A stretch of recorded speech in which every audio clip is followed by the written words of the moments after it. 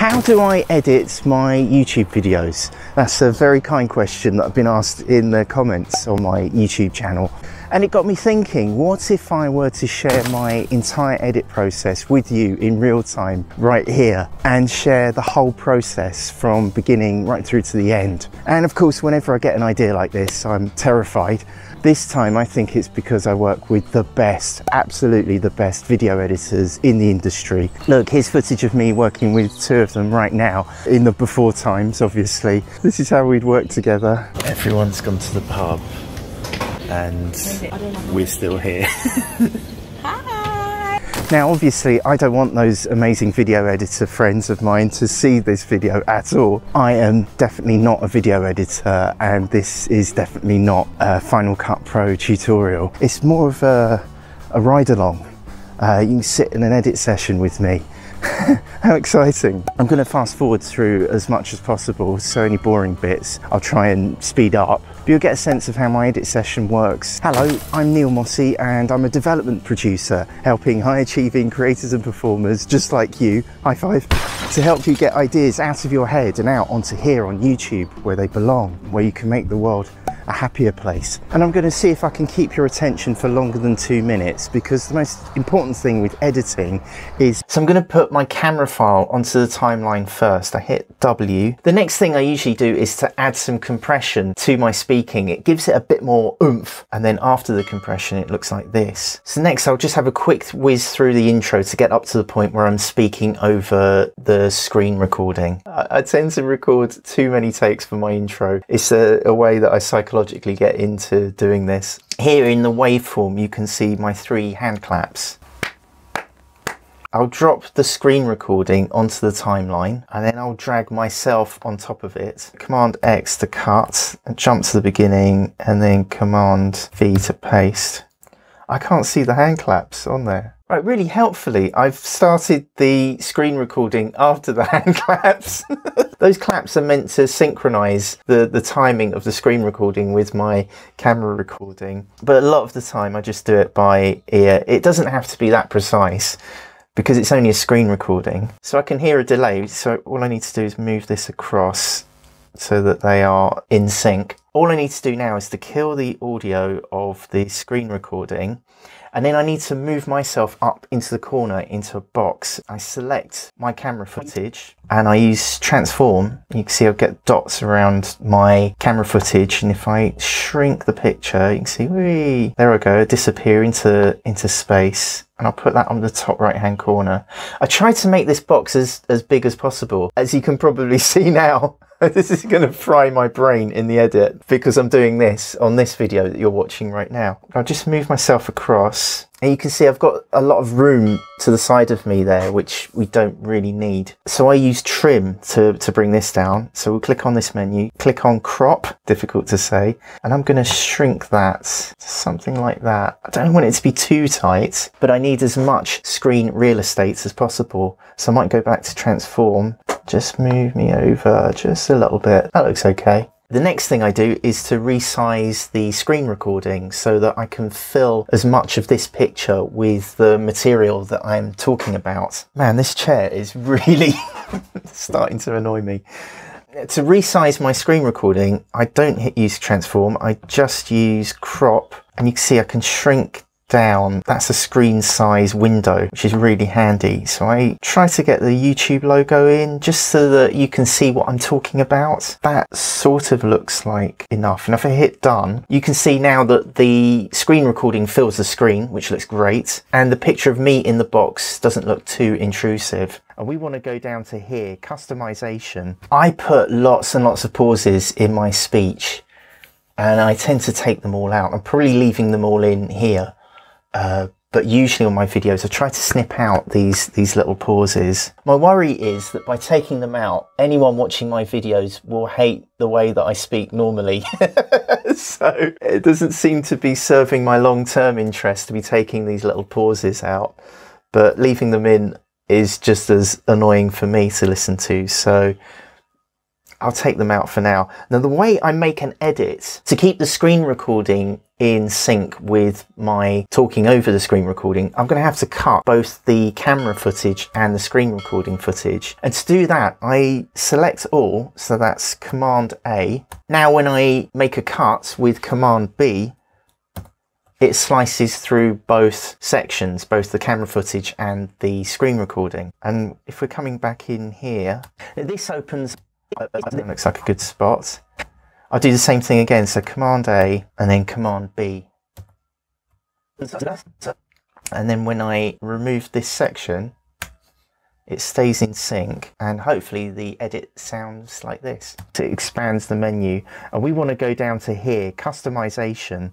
This opens up a menu for... I am very comfortable with my videos jump cutting, as you've probably seen already. I would much prefer to give a signal to the viewer that I am not wasting their time at all, so I have no problem whatsoever with jump cuts. I try to make them less messy, and I'll show you how I do that with the edits, but I'm not too precious about my footage jumping around. I just want to get through what I want to share as quickly as possible, and I think it sends a good signal to the viewer, even though it's something that TV and cinematic editors absolutely hate. So at the top here we've got a channel trailer for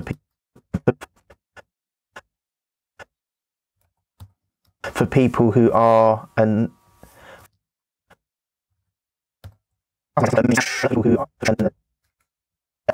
channel trailer for people who are subscribed and not.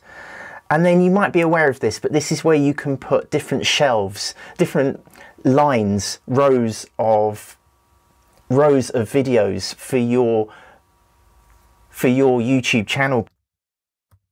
Rows of videos.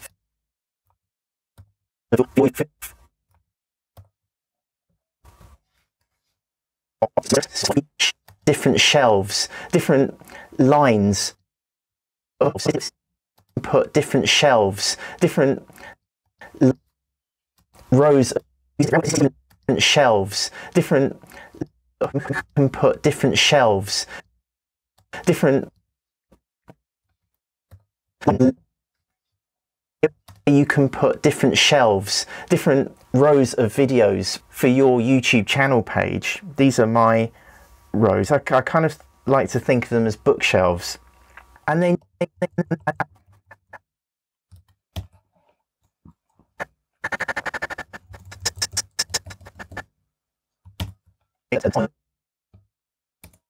subscribed or not, and then you might be aware of this, but this is where you can put different shelves, different rows of videos,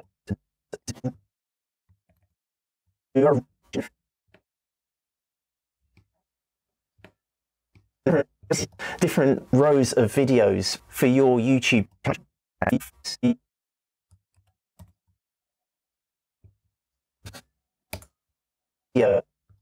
for your YouTube rows of videos for your YouTube channel page. These are my rows. These are my rows. I kind of like to think of my rows. I kind of like to think of them channel page. These are my YouTube channel page.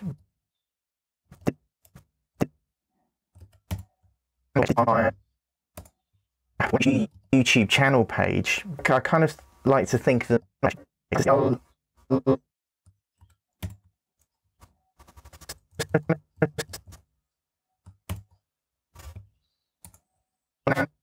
page. I kind of like to think of them as bookshelves. Can you hear here? I have a little lip smack, which is something I tend to do a lot if I run the playhead over it. Let's turn it up.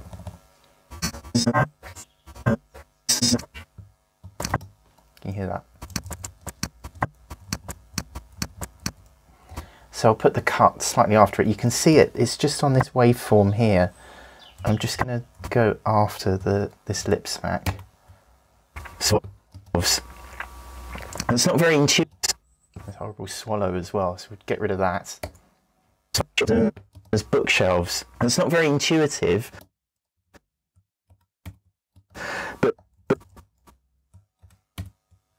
This is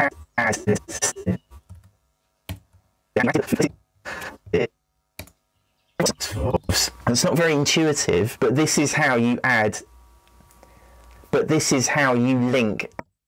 It's not very intuitive, but this is how you add, but this is how you link a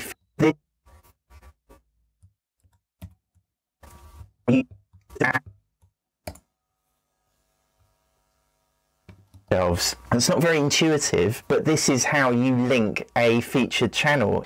I keep making mistakes while I'm doing it. I'm always using Command Z or Command Z, which is undo. Undo. I had a friend who said, wouldn't it be great if you could just Apple Z things in life? That's quite a philosophy. Now, when I get to the end of this, I'm going to be resizing the screen recording so we can zoom in on what we're talking about and zoom out. I'm just cutting this for audio. I just want my dialogue soundtrack to be continuous, and I'll make the screen recording fit and time with my speech. I have a feeling this is going to be quite a long video, so there are chapters in the description below if you want to jump ahead. Right, so I've got to a section here where I'm talking about the URL at the top of the browser, and obviously I've cropped that off. So I'm going to reposition the screen recording so that we can see what I'm talking about. I'll just reposition that now. So I'll go to the crop, and then I'll move this crop up to here.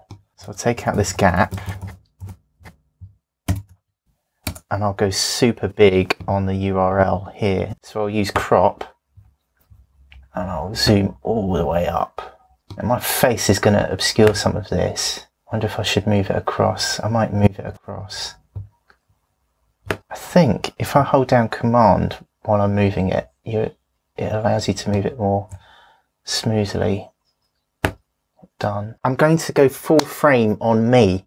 So it was me going full frame. I'm going to fill the frame with this shot to hide the jumpy join. If I highlight this, I'm going to take off the crop. So I'm going to untick transform and crop, and you can see that I've removed the crop, so I'm going to fill the picture. I'll play it through and you can see what it looks like. A unique URL name for the channel. This is what the channel's actually got there. It just helps the viewer feel like I'm here for you rather than blathering away over a screen recording. The reason I chose to cut there to come back to the screen recording was, have a look at my face. There's a name for the channel. There. Can you see that I blinked there? Let me show you again. I blinked before I looked down. There's a theory of cutting on the blink, and basically when we're talking we provide little edit points when we blink. It's when we give chunks of information or when we're taking in chunks of information. It's almost like our brain shutting everything down, parking it in our brains, and then opening our eyes again. Bizarrely, if you ever want to know how to time when is the right point to edit yourself, your eyes blink at the right moment. Your eyes give you the clue. So if you watch that while you're editing, these little blinks that you're doing subconsciously without even realizing it, they're providing all the edit points that an edited video is actually trying to recreate. It's one of the best theories I've been given about editing. Now here we have a problem, because the thing that I'm talking about on screen recording is actually hidden by me, by my box. Let's start it here. So I'm going to move that over to here, and I'm going to crop the right hand side of my box. And now I'm obscuring the left hand side of the screen, so I'll probably resize this screen recording. Go crop. Let's make it bigger. I don't really like doing this, but I might have to move my box to the middle. I really don't like putting my box at the bottom of the screen. It's like it diminishes my own authority on my own channel. Let's put it to there. Doesn't look right, but at least you get to see everything we need to see. IKEA Dad, there are no matching results. Basically, it won't link to channels that don't have any videos on them yet. When you've found all the channels, I'm going to do something different here. So what I'm going to do now is detach the audio, So it means that when I turn off my vision, I'm going to hit the letter V to turn off my video, so we can still hear me talking. That you want to, which wouldn't have happened if I hadn't detached the audio. And we'll just go big on the screen recording. So if I resize this, I want to see the done there. Center it. Goes on them yet. When you've found all the channels that you want to link to, just go down to done. So about here, I'm going to cut close to the word done.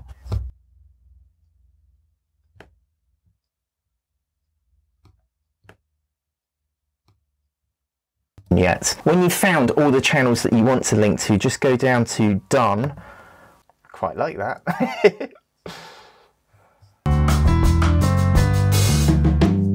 And right here, right now, is what YouTube thinks you should be watching next. Oh my god. That's my stomach. Let's try again. So I've had a little break. I've got a cup of hot chicory drink and some chocolate from, some chocolate from Cornwall. I'm also wearing my Christmas hat because it's so cold here in the Happy Hut. I'm going to go through the whole video again. It's 5 minutes 16 seconds long. I'm going to really tighten it up. This is where I would put in my name strap. I've got this pre-prepared as an animation that I made in Keynote. All I need to do is to hit Q. I've got a selection of things that I use in pretty much every video, like there's a comment button, a little subscribe button. By the way, if you're here at this point, thank you so much. If you've made it this far, please hit the thumbs up button just to let me know someone reached this point. I can't believe you're still watching this, but kudos to you. And that thumbs up animation, along with my subscribe animation, hint, is all on here as green screens. I'll put those ones on the end of the video. And it drops about there. The channel way too much there. Hello, I'm Neil and I do a lot of experiments here on YouTube.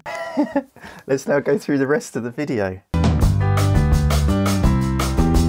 This is about the time where I start to drop in my little arrows just to help the viewer register what I'm actually talking about. I've got the arrow in my evergreen folder, hit Q to drop it onto the timeline, and then I use transform to position it, so I'll rotate it. And I made this arrow in Keynote as well, which is the Mac PowerPoint presentation program. It's free and it's absolutely fantastic. You can export pictures like this so that the background is transparent.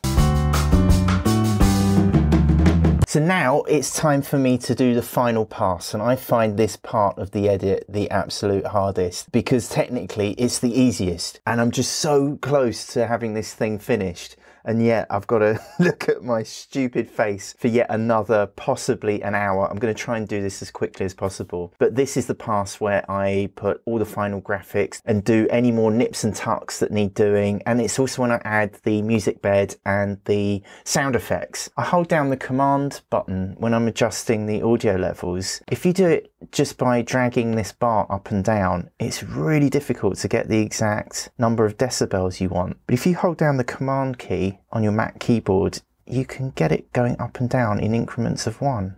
The other thing I do at the beginning is I have a title that drops down and I use Keynote. I just copy and paste the last strap, put something like how to link your channel. Let's try how to link my channel. That looks good.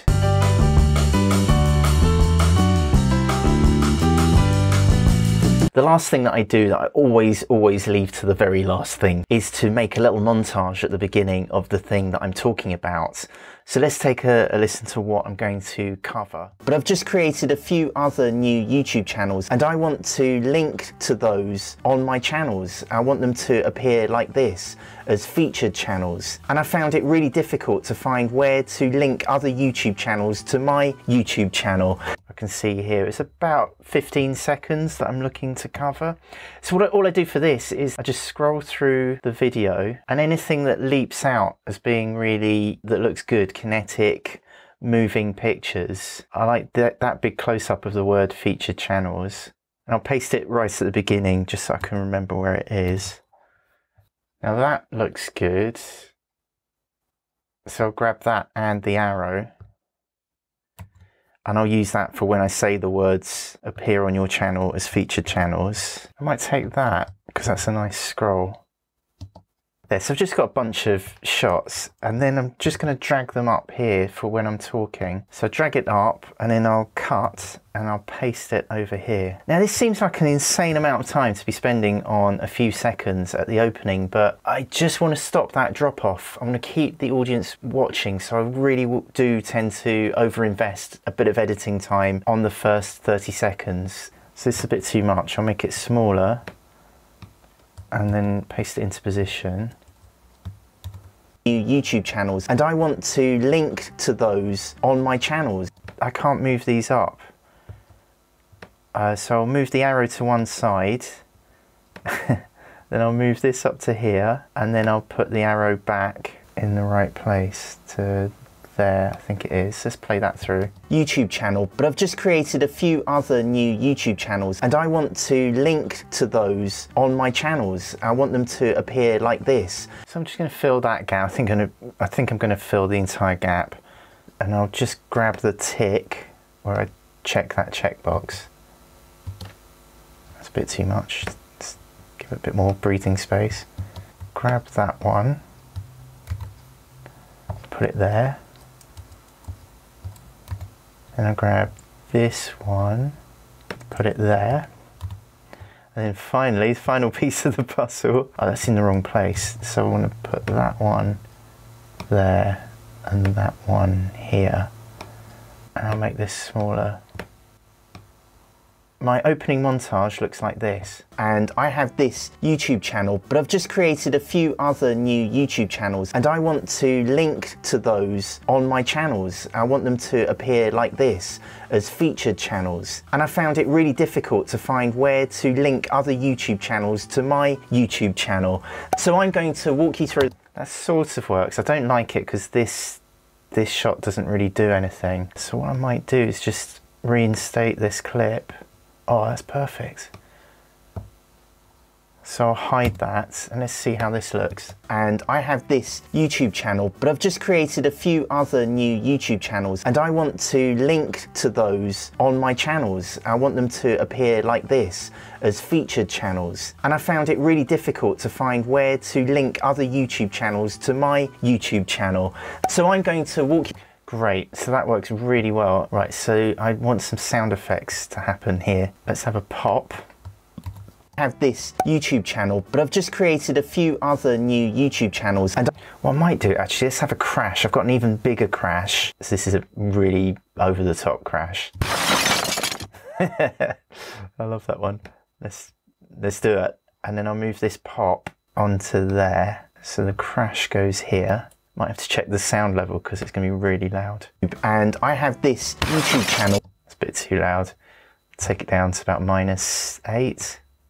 Let's try. And I have this YouTube channel, but I've just created a few other new YouTube channels. And then I want a clang there, so ship bell. I want them to appear like this as featured channels. And I found it really difficult to find where.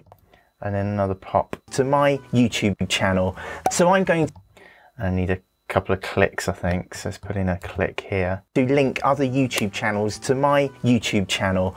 So I'm going to walk you through the process. I've got a nice shot of my channel page. It's a bit less frenetic. I'm going to reuse the clip that I had here. Rows of videos for your YouTube channel page. I kind of like to think of them as, and obviously we don't want to see that I've managed to get the channels, featured channels, so the scroll will end there.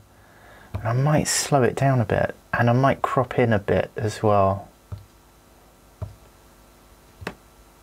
so that we just see the channel. Let's try that, and let's get a couple of sound effects on and have a little pop for it to appear. And then you might be aware of this, but this is where you can put rows of videos for your YouTube channel page. Let's try that. Videos for your YouTube channel page. I kind of like to think of them as bookshelves. It's not very intuitive, but this is how you link a featured channel. If we click on, that'll do. I'm done. It's all finished. So all I need to do now is export it and upload to YouTube. Is this helping? Is it helping to see how I edit my YouTube videos on Final Cut Pro? If you're cutting on iMovie at the moment and thinking whether or not to step up, do it. Do it. If you can afford it. It's insanely expensive, but I find it a lot easier to manage video files in Final Cut Pro. I've just realised I've now got to edit this one. Oh man.